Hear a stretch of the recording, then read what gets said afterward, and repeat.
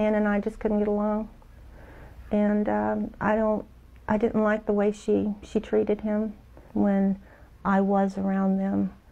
Christopher always seemed anxious, and he when she needed something, I mean, he would run.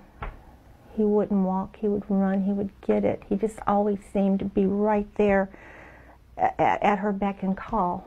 Cindy Watts, the mother of Chris Watts, the man who unalived his pregnant wife Shanann and his two daughters Bella and Celeste, gave a sit-down interview. In this interview, it is clear that Cindy did not like Shanann. She even mentions that she did not attend her son's wedding because the two could not get along. What upsets people about this interview is the disrespectful way that she talks about Shanann, even after she was unalived at the hands of her son, who also unalived her granddaughters and future grandson. Cindy even makes the statement that she never thought this could happen to him, like her son Chris wasn't the one who caused this nightmare.